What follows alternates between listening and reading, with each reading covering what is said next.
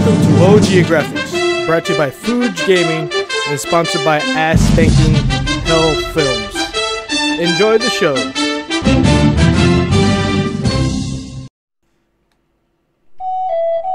Long ago in Azeroth, there was a hunting race called the Magua. A rarely seen race. As these past clips that we have, there's only a few in the world left.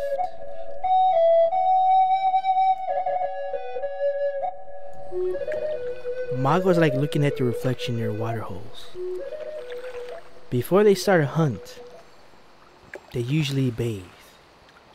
Diving, practicing their maneuver skills in the water, they get themselves ready. It is rare footage to see a Magua on the hunt.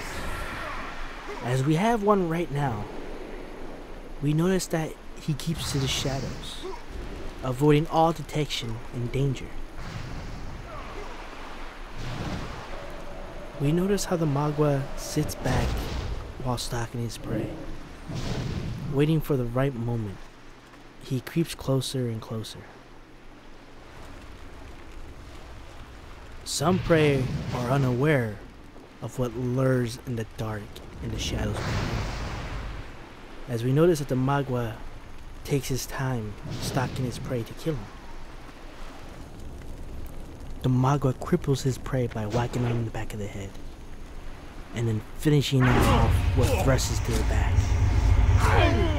After killing his prey, the Magua quickly retreats with lightning speed movements, going on to his next hunting kill.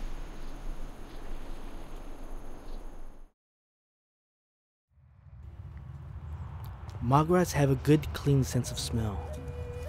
They know when there's danger around, or when sometimes trophies that they want to get. In some aspects, even the hunted become the prey.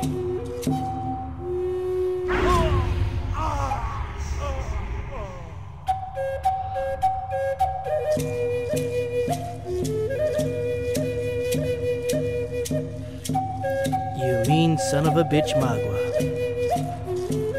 And as always, people, stay to Fugegaming,